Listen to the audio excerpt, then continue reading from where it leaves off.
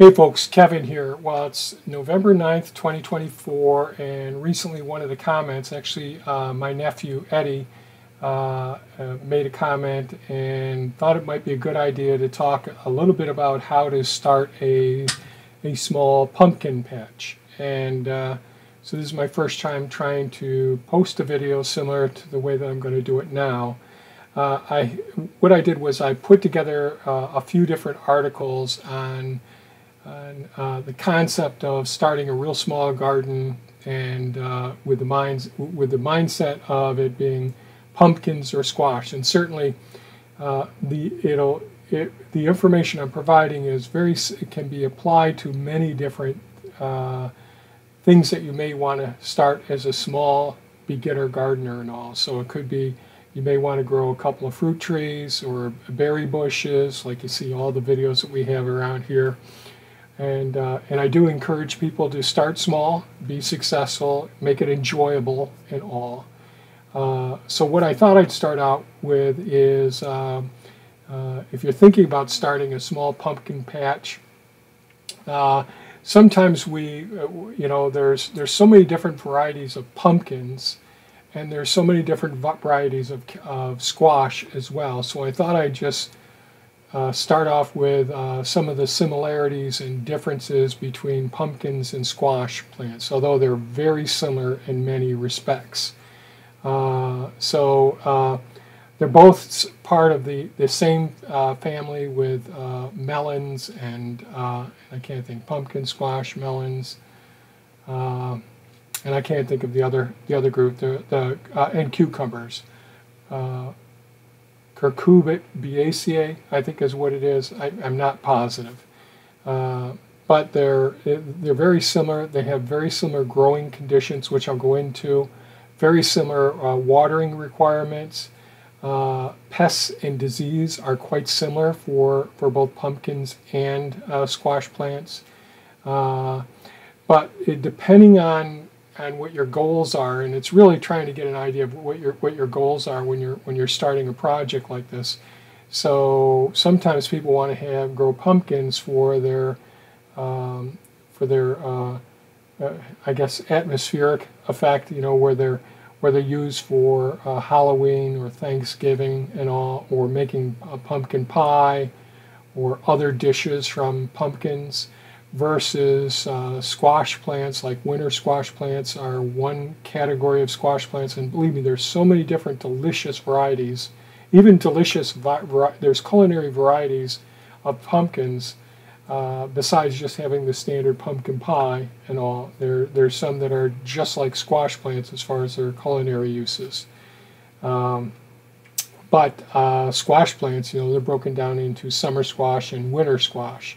The winter squash are, the features of them are, you let them get really mature to the point where their protective layer is almost impenetrable. You can't stick your fingernail through it. It really gets aged. Where in the summer squash, bigger isn't better. You want to have the smaller summer squash. You don't want to have the squash getting to the point where they're developing seeds, unless you're keeping one or two plants. Let them go to full maturity, develop the seeds, and then you can save the seeds from them. So the fruit is quite different amongst the different pumpkins and squash plants. But I'd say for the most part, their growth habits are very similar, but the space that they require is somewhat similar, but it's variable. And the taste and uses of them are fairly different as well. And so I wrote a whole article on the differences between pumpkins and squash and similarities as well. And I think that's enough for me to just say, and I'll post these articles on our website, mindfullivingsanctuary.com.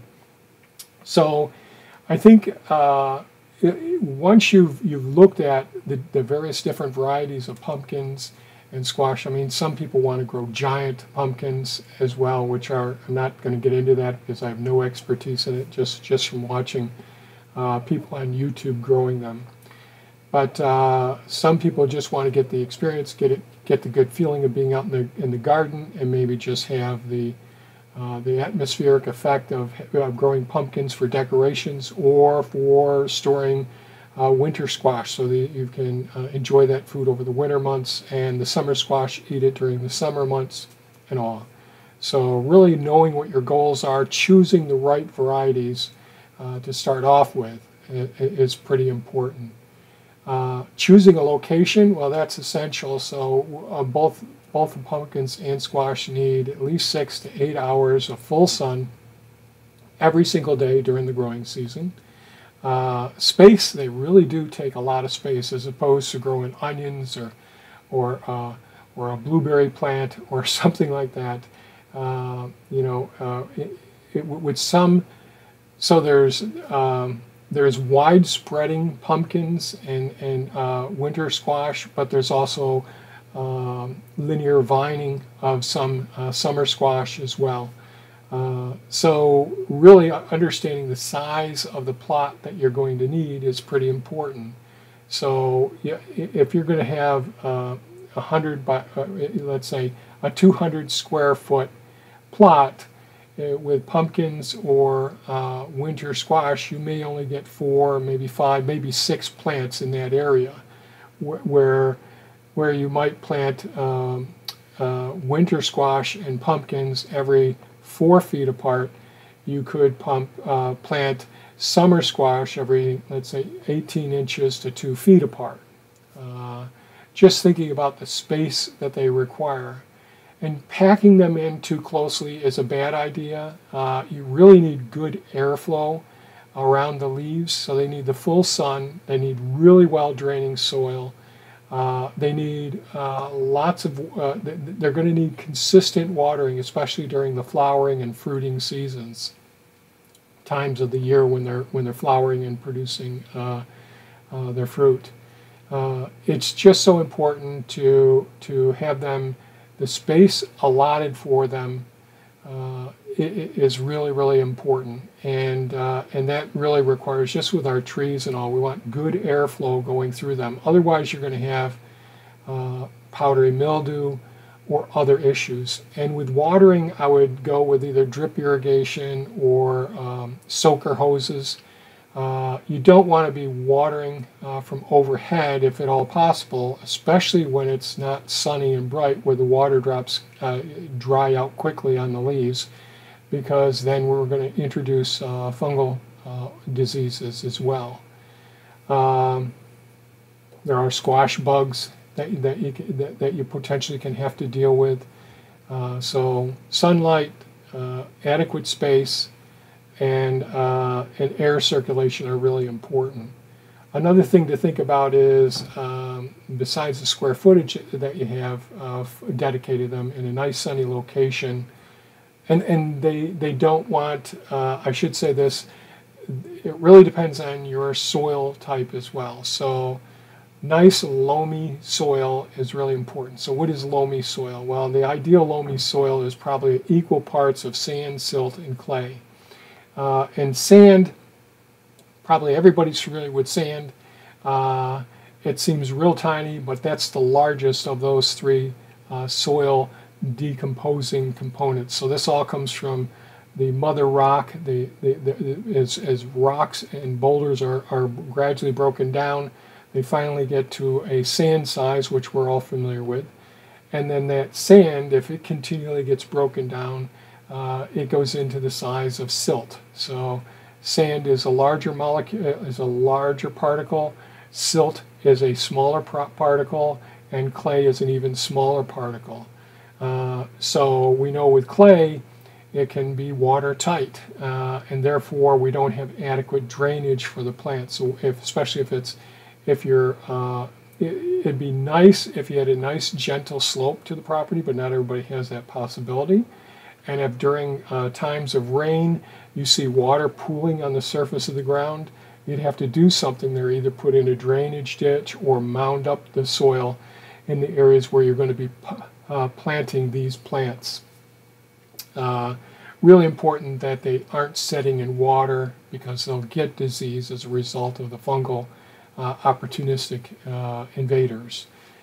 So choosing a location that's sunny, good airflow, that you can protect with a fence if at all possible. It's because wildlife do love getting into these plants, and you've seen in our videos that every year the deer get into some of our squash and all. Planning the site so that you've got adequate drainage of the soil. So let's say you've got really heavy clay soil. Then you want to, if you can, mix some sand or silt in with that, but lots and lots of organic material. Let's say you've got sandy soil and clay soil. Both of them will benefit from having lots and lots of organic material. And organic material is just things that have broken down over time. It could be leaves, it could be wood chips, it could be your compost pile. All sorts of different organic material will not only help to enrich the soil, but it'll also make it more easily inhabitable for the root systems of the plants that you're putting in there. The soil also, I'd say that the soil pH is just slightly acidic. A neutral is a pH of 7. Somewhere between 6 and 7 would probably be a really good place to start with just about most pumpkins and squash varieties. Prepping the site where the soil is. So, like most things, if you know that you want to start, so right now in central New York in the northern hemisphere, we're about to get snow before too long, and the next month we'll have snow. Within this month we'll have snow. And so if I knew and I was starting off and advising someone at this point of time, I would say choose that location now. And often there's grass there, there's weeds there in those locations and all. And again, you don't want any trees overhanging, you don't want shade there as well. So I would choose that spot and then figure out the size of the plot that I want to get, and you could do occultation. And occultation is a process of using like black plastic and laying it on the lawn area that where the grass and weeds are, and you leave it there for a few months. Now typically you do this in the spring or summertime, but now I think would be an ideal time if you can keep that plastic, or it's like a silage tarp. You want a black plastic so that when the sun hits it, it warms up the soil surface, and also it decreases, it eliminates photosynthesis, so the sun doesn't get through the black plastic, and the grass and the weeds require photosynthesis, require the sun in order to produce the simple sugars that make that plant alive. So most of your weeds and just about all of your grasses can be eliminated by having 3 to 4 months of that black plastic on it. And so if you were to do it during the fall time, you could rake up a whole bunch of leaves, maybe run the mower over them to mulch them up some, and leave that right on the surface as well. Then put the black plastic on it, and then putting rocks or bricks or boards, whatever you have to have on it, around the margins. And then by the time it's a good time to plant these plants, and the squash and pumpkins, you want the soil temperature to be about 70 degrees Fahrenheit. Now the soil below the black plastic will be about 70 degrees before the lawn is. So if you've got a few months where you can do that, wait until the soil temperatures around the perimeter, the other areas on the lawn, are getting close to that temperature. And that gets a little bit dicey here where we're located, but it certainly is possible. So many squash and pumpkin plants require between 80 and 110 days to reach maturity from the time that you're planting them. Let me go down and see if I got any notes here. That soil amendments. So we always want to try and improve our soil, whether it's sands or clay. Loamy soil is best. So we do no-till or minimum till here, and the reason that we don't use a rototiller is because we destroy the soil structure. All of those glue-like substances that the microorganisms, and there's trillions and trillions of them in a tablespoon of soil. That's really viable and healthy. And we don't fertilize, we allow the microorganisms to feed it, and we just feed the microorganisms by using leaf or compost, leaf material, leaf mold, compost, old kitchen waste, that sort of thing. And you can do that during the off season. You can actually use kitchen waste, and I made videos on how to do that in buckets in your gardens. And if you're not certain how good your soil is, then you can bring it to, like here in Oswego County, and most counties and states have county offices that will do soil testing for you. So you can have your soil tested if you don't feel comfortable doing the pH. You can go ahead and get little test strips. They'll probably have them at most of the big box stores as well, the Tractor Supply, those sorts of places. So this time of year, if I were to lay down black plastic, let's say 100 foot by 100 foot, boy, you could really have one heck of a garden there. But 100 square feet is just 10 by 10, and so you can actually start off pretty small with just a couple of plants and accomplish that. But again, choosing the site and choosing the varieties that you want to grow is really a key first step. Protecting your plants from critters. Now we use horseradish and garlic as what we call companion plants. In other words, putting those right around the plants that we want to discourage. There's limited success.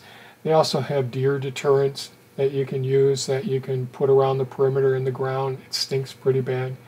Use coyote urine, those sorts of things, which I have very limited success. I explored those early on, and we actually enjoy on just about every part of our property, the deer being there, the wildlife being there, and we let them consume what they want. But when you're first starting off, you don't want to have that. Mulching the area. Using weed-free mulch. I really like the double ground hardwood bark mulch. Many people will use pine bark mulch. That's readily available. I would steer clear of any mulches that are have dyes and all. So just be really careful. Nowadays, there's so many things that are not pleasant.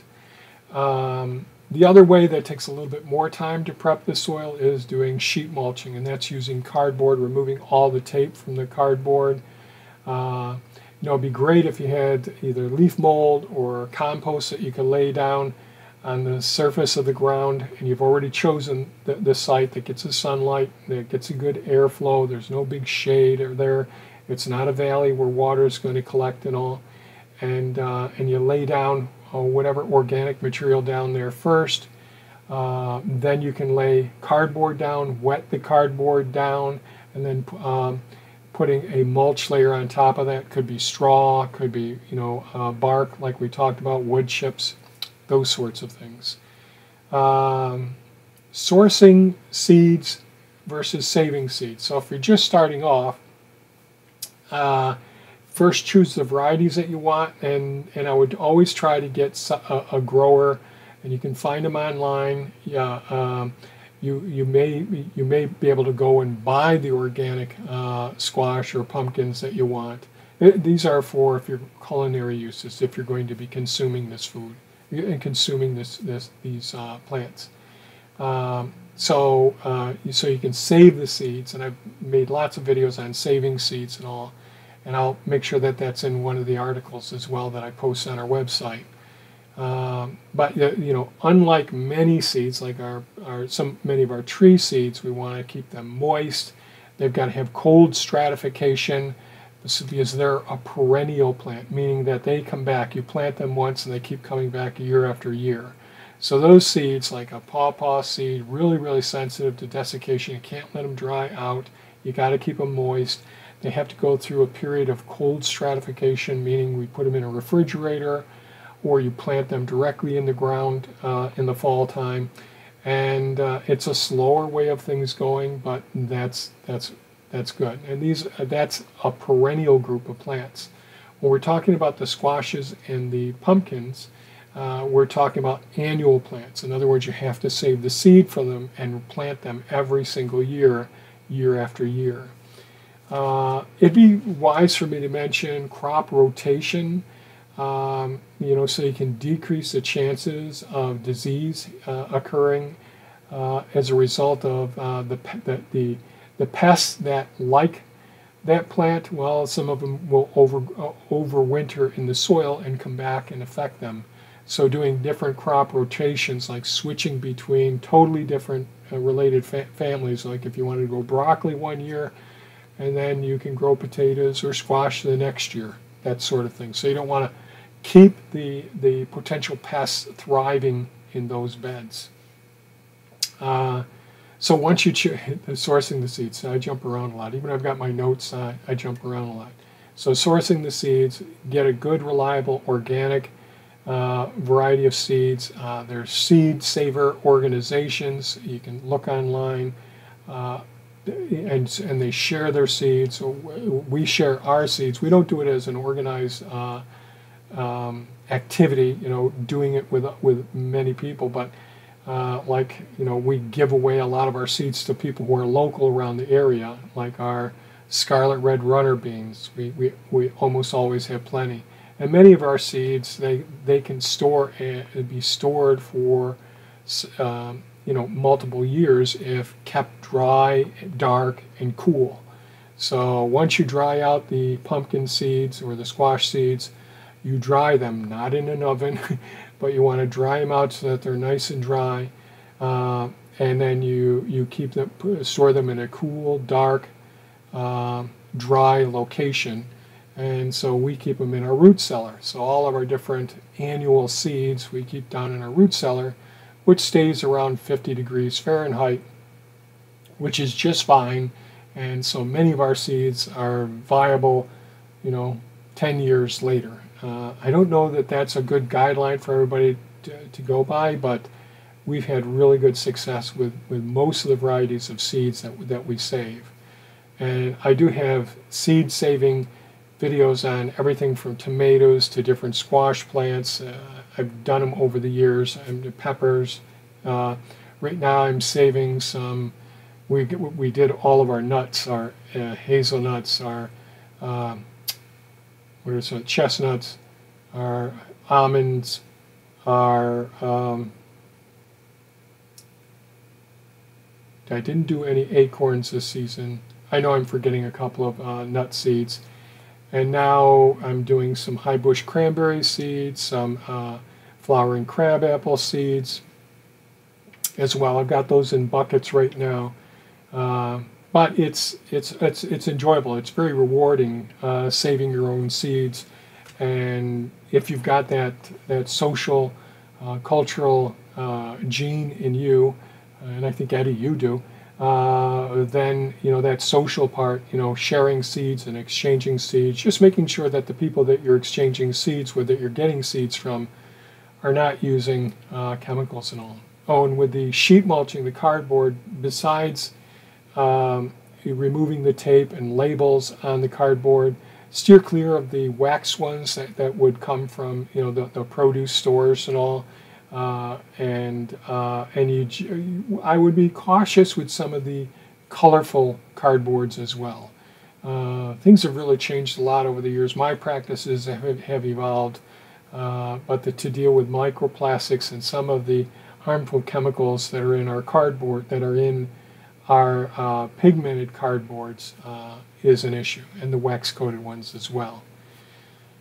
See if I have anything else on this. Harvesting, cleaning the seeds, drying the seeds, storing the seeds, timing, when to plant, when, we want in this, typically we want the temperature to be 70 degrees Fahrenheit or greater. 90 degrees Fahrenheit is fine. So south of where we are, you have a much better growing season for your different squash and all. And then I'll have one for determining when to harvest it. So, and I'll break it down into, like the summer squash, like I mentioned earlier, those are the ones you're going to eat throughout the season. Man, there's so many delicious ones.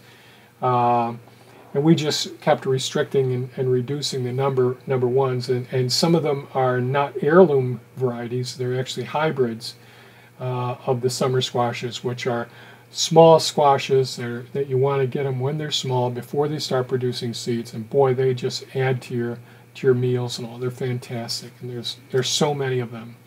Then we get, certainly everybody's seen those great big zucchini squashes. Well, they don't have the flavor of the nice small zucchini squashes, which those are summer squashes. You're harvesting regularly throughout the season during the summer months. With the winter squashes, we want them to make the appropriate changes in color, like our butternut. We want them to make that cream colored change in their color from the yellow. And we want the skin of them to be, when you put your thumbnail through it, you want where the vine attaches to the fruit itself, you want that drying out and turning a brownish, a tan color as well. Then you want to go through the storing process or curing process. So winter squashes, so summer squashes, sorry, I'm keep banging things around here. So there's summer squashes, take them right out of the garden, start slicing them right up and eat them within 5 minutes. Your winter squashes you're going to want to cure first so that it enhances their ability to store and also brings out the flavor in these winter squashes as well.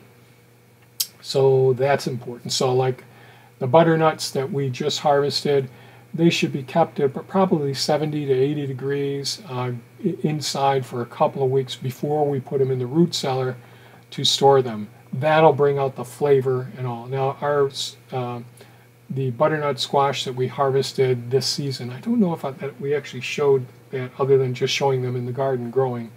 They were a little blessing on the side. There was a seed that started in the western garden plot. We let it grow and just harvested them a little bit early for them. They weren't completely mature, but they do taste pretty good. Not as good as our typical ones that we get that we grow each year. Like I really like the acorn squash, the butternut. They're really simple and easy to deal with. I love the Blue Hubbard. They're tougher to deal with. The Golden Delicious are very, very good. Thank you, Michael, for the Golden Delicious varieties. The Georgia Sweet Candy Roaster squash, delicious. There's so many different varieties that are just absolutely amazing. And but your winter squashes, they're to be consumed over the winter months, and they have variable lengths of storing ability. So some squashes won't store nearly as long as other ones will.